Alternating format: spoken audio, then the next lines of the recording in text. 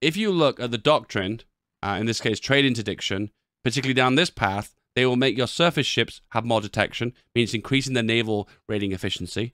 And there's also raiding efficiency, a flat number, which increases the chance of your raiding. It also reduces the chance of you being revealed when you shoot at a torpedo, so therefore you don't have to reveal your chance and therefore give away your position, so therefore you get shot. But then there's also, for instance, submarine attack, submarine HP. Oh my god, there's so many bonuses into trade interdiction to make submarines better and better and better and better.